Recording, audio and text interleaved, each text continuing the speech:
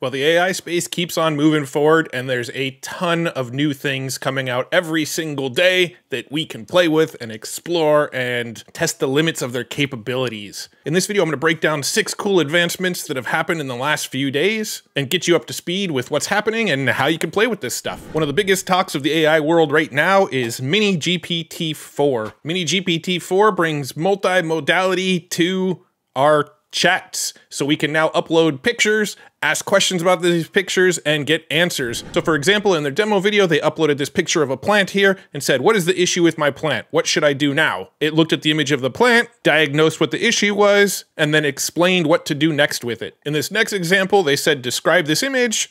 It described the image of a cactus plant standing in the middle of a frozen lake, etc., etc. And then it said, can it happen in the real world? No, this image is not common in the real world. While it is possible for cacti to grow in cold climates, it is rare to see one standing in the middle of a frozen lake. Here's another example. We designed new mugs shown in the image. Can you help us write an advertisement? And it goes ahead and writes an advertisement for it. How should I make something like this? Shows some picture of some lobster over there, and it gives them a recipe for how to make lobster that looks similar. Generating website code from handwritten text and the rendered website. They're taking a page directly from the GPT-4 live demo that they did, and they say write brief HTML/JavaScript to turn this mock-up into a colorful website where the jokes are replaced by a real joke. It then goes ahead, writes some HTML for them, and here was the resulting website. Can you write me a beautiful poem about this image? A man sits on a hill with his dog by his side. The sun sets behind them, casting a golden light. The city below is bustling, but they are at peace, enjoying the moment in each other's embrace. Now, if you read the MiniGPT-4 paper, you'll realize that, yes, they called it MiniGPT-4, but it's actually not built on top of GPT-4. In fact, it says it utilizes an advanced large language model, Vicuna, which is built upon Llama, and reported to achieve 90% of what ChatGPT's quality as per GPT-4's evaluation. So it's not actually using GPT-4 to write its output. Now they do have a demo. If you come over to minigpt-4.github.io, you can play around with the demo on the website. Now I will warn you that using the demo is very slow. There's a lot of people using this demo right now trying to play around with it. There isn't a Hugging Face space yet where you can just clone it and play with it yourself yet. Nobody's made a Google collab that I've found yet where you can clone it there and use it independently from everybody else. You kind of have to use their demo that they created for you. To show off some examples of what I've been able to do with it, I actually opened 3 instances at once and added 3 different images to simultaneously have it run multiple images for me. So in the first image, I uploaded this image that I made with Midjourney and I said, describe this photo, and it says, this is an image of an astronaut standing in front of a planet with bright light in the background. The astronaut is wearing a white spacesuit and has a helmet on. The planet in the background appears to be a blue and green planet. I mean, it's supposed to be Earth, but the light in the background is bright and appears to be coming from the planet. The image is in focus and the colors are vibrant. And then I wanted to test it a little bit. What is the sex of the astronaut in the spacesuit? And then it says it is not possible to determine the sex of the astronaut in the spacesuit from the image provided, which I thought was going to be kind of a softball because if you look close, he does have sort of a mustache and goatee, and it's most likely a man. And then I said, describe in as much detail as possible the astronaut spacesuit. And then it gave a lot of detail about the spacesuit. It's white with silver accents. It has a helmet that covers the head and visor that covers the face. Long sleeves and legs. I don't know how it knew that. I guess it just assumes since it's in space. It appears to be made of flexible material that allows for movement and flexibility. Has several pockets and compartments. There's several straps and buckles. The suit appears to have a zipper down the front, and it kind of looks like it might.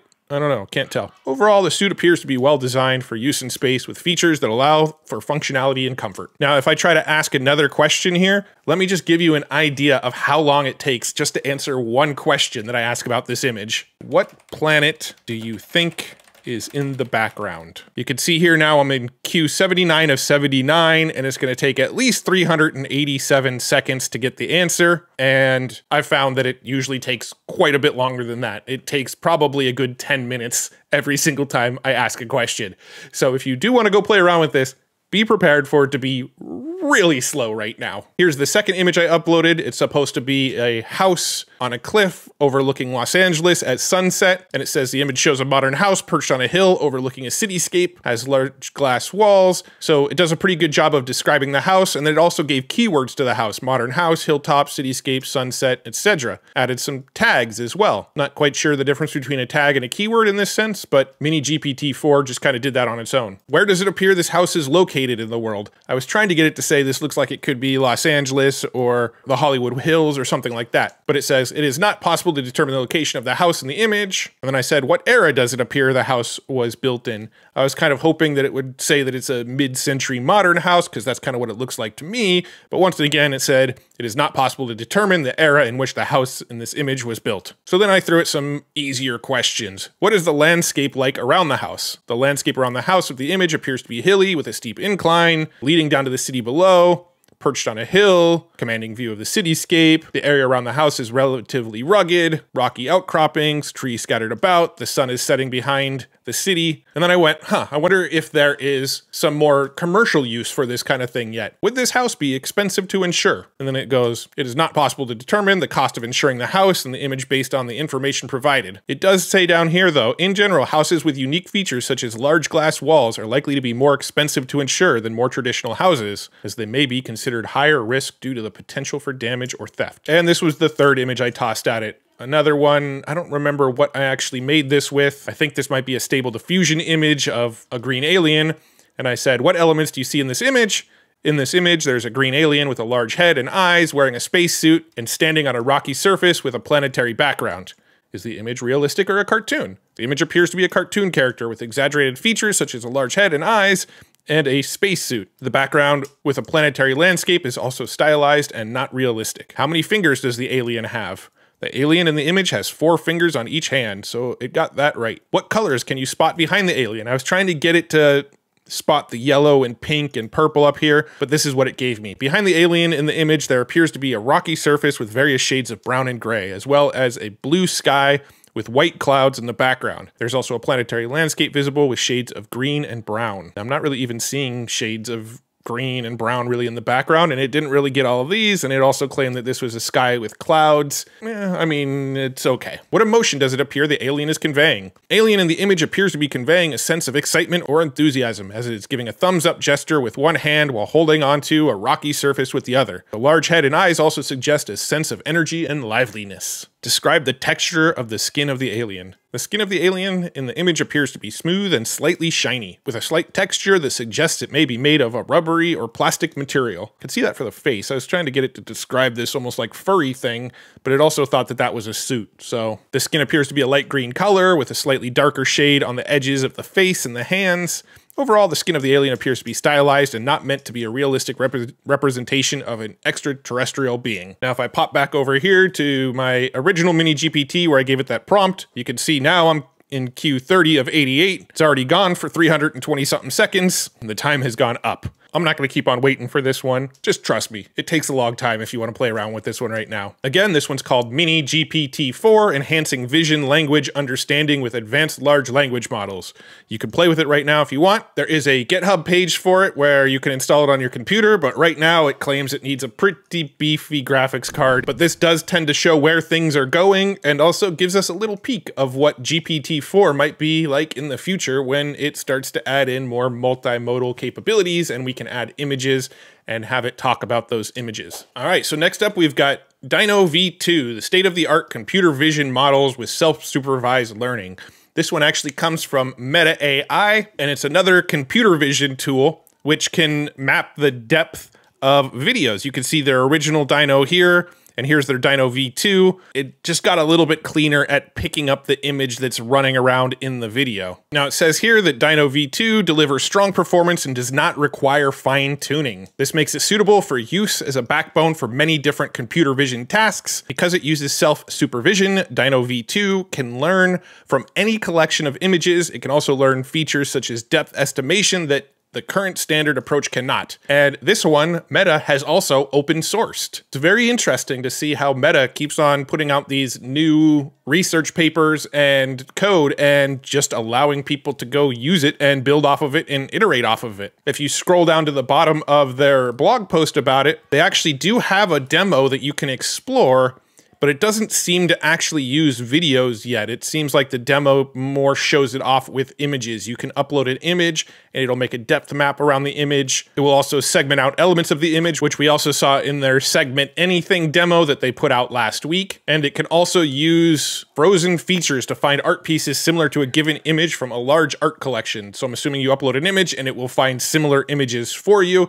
And those are the demos we have available. These sort of videos that we've got up here, where you can see it segmenting inside the video, we can't actually seem to do this yet. If I click on try the demo here, you can see it created a depth map out of this image, but it only gives us the option to upload another image, but not a video. Speaking of Meta, Meta also put out this animated drawings research, which you can play with right now, where you can take like a children's drawing and actually animate it. They also open source this one and put it on GitHub, so you can download the code and actually run it on your computer if you want. It will output MP4s, it will output animated GIF files for you, and you could build your own fork and create off of the top of this technology. They also gave us a demo where we can actually play around with it ourselves right now. So if you go to sketch.metademolab.com and click on Get Started, you can upload a photo. I was too lazy to hand draw a photo, so I made this little dude inside of Microsoft Paint. So let's go ahead and upload this guy that I made here. Click Next.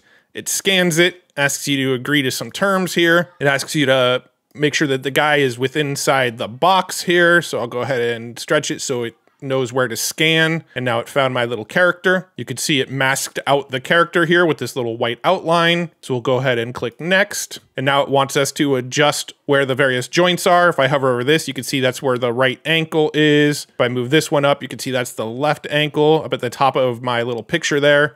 Then it wants to know where the knees are, so you adjust it to where the knees are. The left hip, right shoulder, left shoulder, elbow, elbow. Put the wrist right there, the wrist right there. Where's the center of the head? The right eye is right there. The left eye is right there. And then this guy doesn't have ears, so that'll just be good enough for the ears. Now I click Next, and here's my little dude animated that I just drew with Microsoft Paint. There's different animations. Doesn't seem that you can upload your own video of you doing stuff and it'll animate it to that like it showed on this initial picture yet, but it does give us a lot of options to animate our little dude. So let's go ahead and see him wave here. His feet are a little limp, but that's okay. Get him to box for us. Or do a little dance. Here's another little dance we can have him do. A little wonky. Looks a little rubbery to me, but you know, fun, cool technology that will only get better, and it's a fun way to animate your kids' drawings. And this is really just the first use of this. I don't see why it only has to be used for kids' drawings. I think over time, this technology will be used for more and more realistic sort of imagery that you'll be able to animate. In fact, here's an image I made in Stable Diffusion that's supposed to look like me as Buzz Lightyear. I wonder what happens if I try to animate this. It seems to be struggling actually to find me, so I'm gonna go ahead and highlight some more of it here. So it took a little more effort, and you can see some weird, funky outlines, but you know, we'll be able to do some more stuff with this in the future, I'm sure. Again, that one's called Animated Drawings. You can find it over at fairanimateddrawings.com. And the next thing that I wanted to point out is actually news that came out of Apple. Apple's been very quiet lately when it's come to the world of AI, but this week they announced FaceLit, Neural 3D Relightable Faces. It's a tool where you can upload a single image and it will map the depth on it and make it look 3D, and then you can also relight it. They also have some examples of them doing this on actual artwork here. It's cool to see Apple getting into the picture, and I have a big feeling they're going to move into the game in a much bigger way in the coming weeks and months here. This, it leaves a little bit to be desired. Some of these animations we've already kind of seen with tools like LeiaPix, where it will map the depth on an image and make it look a little more 3D. We've seen some of that relighting stuff already inside of Clip Drop, where you can change where the lighting source is and it will adjust the shadows accordingly. So it feels like it leaves a little bit to be desired. I mean, I'm sure it's really groundbreaking technology in the way that they're accomplishing what they're accomplishing. But from the point of view of an AI nerd who's just looking for cool creative uses, it doesn't feel like it's introducing anything super exciting, but I know Apple's in the works with a lot of really, really cool stuff. One of the most exciting things that came out for me this week was the introduction of Adobe Firefly with video. Some of these examples are so cool. Now, I'm not going to play the audio because I don't know the licensing behind the music that's being played on this. There's a video here. It's asking the AI to generate music and sound effects for what's going on the screen, and then it's actually generating the ocean foam sounds and adding some background music to what we're seeing on the screen right here. It then has a picture of a woman walking, and they changed the time of day that she's walking in using AI. They also said brighten the face, and it changed the face. And here's one of the really cool things. It's analyzing a transcript right now, and then it's adding text on the screen using AI, and then it also uses some of the cool 3D Firefly text image stuff. But this part is really cool. Finding B-roll to go over the script that it's hearing. So it knows she's talking about shoes. It found B-roll of somebody putting on shoes. And she was talking about climbing, and it found B-roll of somebody climbing. Here's another one. It imported a script and said, generate storyboard. And then it looked at the storyboard and generated AI images for that storyboard. This to me is really, really cool. The ability to add AI sound effects where it analyzes what's on the video and then adds music and sound to go along with it. The ability to analyze the words spoken in the video and then find B-roll to go along with it. The ability to take a script and then create a storyboard from that script. All of that to me is just mind-blowing. It's going to make the creative process so much faster for creating videos. Now, personally, I edit all of my videos in Davinci Resolve, but as this rolls out, I can see myself using some of Adobe's products and maybe jumping back and forth. And speaking of Davinci Resolve, Blackmagic Design announced Davinci Resolve 18.5, and some of the biggest new features inside of 18.5 are AI features. It's going to use AI to generate subtitles for your videos. It's going to have an AI text-based editor where you can edit the text and move text around to reconfigure the video. It's going to have a relighting tool where you can use AI to relight and better color grade your videos. And it's going to have AI-based audio classification, which, to be honest, I don't totally know what that means, but it's going to have that. And that's pretty much the rundown of what's been going on in the AI space just in the last few days. I mean, that's how fast this stuff's moving. That's why I've made it my job to try to keep up with all of the stuff that's coming out, make videos for you to give you the TLDR as often as possible over on my Twitter, over at Mr. eFlow. I'm typically tweeting about this information as it comes up. So if you're not following me on Twitter, follow me at Mr. eFlow. And if you just want to find all sorts of cool AI tools that you can use in your life or your business right now, head on over to futuretools.io. This is where I curate all of the coolest tools that I come across. And while you're there, click this button to join the free newsletter, because every single Friday, I send you an email with just the 5 coolest tools that I came across for the week. I also send the TLDR of all the news that you need to know for the week. I'll send you a handful of YouTube videos and one cool way to make money with AI. You'll be joining about 75,000 people that get this email every single week to stay in the loop and get the TLDR of AI for the week. So you can find that over at futuretools.io. Thank you so much for tuning in. If you like this kind of video and you want to stay in the loop with all the latest AI news and research and the occasional tutorial, make sure you give this video a thumbs up and subscribe to this channel, and I'll keep putting them out there for you. Thanks so much for tuning in. I really appreciate you. I'll see you guys in the next video. Bye-bye.